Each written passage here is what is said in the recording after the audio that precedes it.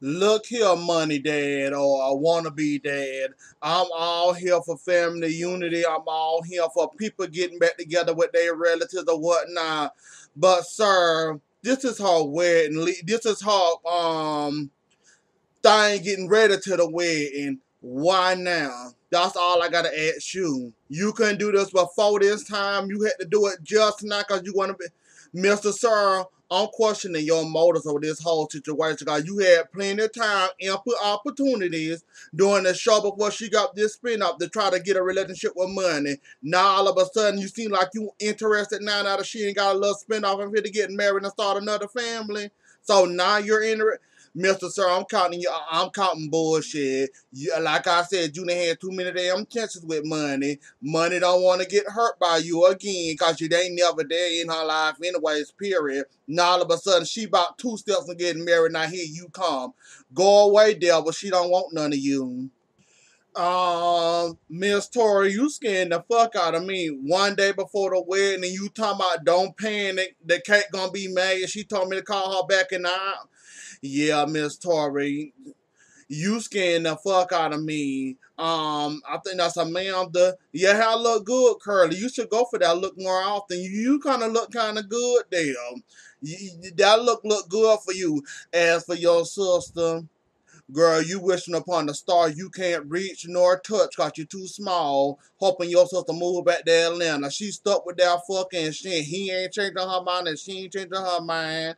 So you might well move on to Dallas with her and be on Little Women Dallas with her cause she ain't moving no time soon. She want that bomb. She loved that bomb but so already she stuck with that bomb. Money.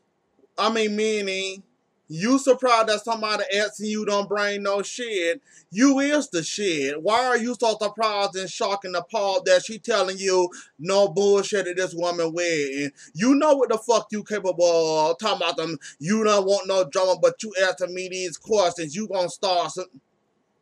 Meaning, we ain't learned the expected, the unexpected out your little ass, so we ain't gonna surprise when you do start some shit, cause we know you ain't nothing but a goddamn shit starter. Are you really that damn appalled that somebody gonna ask you that question? I don't understand why you appalled and so shocked. Somebody need to ask your ass this question and make so somebody sit beside you where they can slap you in your mouth in case you start to do some shit, cause you know you capable of doing some bullshit. That's right, Sam. If she starts some shit, you got all our permission to knock the living fuck out of me and knock her ass backwards in the damn chair. I don't know what the hell you feeling bad for. Yes, Miss Juicy do start the shit sometime, but man, that don't mean you don't carry the turd along with you and ride it for all this words. Don't go to act like you some type of bitch because she asking you these types of questions. Somebody need to grab you by your neck and make sure you don't start no shit at this woman wedding because you capable of any goddamn thing. God knows you are. Now, see, little one, you was worrying about it, no worrying about nothing. The man clearly happy with you. He loved you. He ain't ready for the marriage thing yet, but he said if a child come along, it just come along, he'll be happy. See, you was scared of nothing. Unlike Chris, we know what the fuck he would have done. Girl, you got yourself a good man. Stop trying to scare yourself away or scare him away with this bullshit. Yeah, ain't no cake, and now we got to find a damn